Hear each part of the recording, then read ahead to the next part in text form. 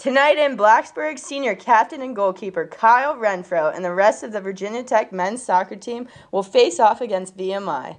Going into the match, the Hokies have an overall record of 3-4-5 on the season, while VMI comes in with a record of 1-11-1. Much of the team's success this season has rested on the shoulders of the senior captain to perform well between the poles.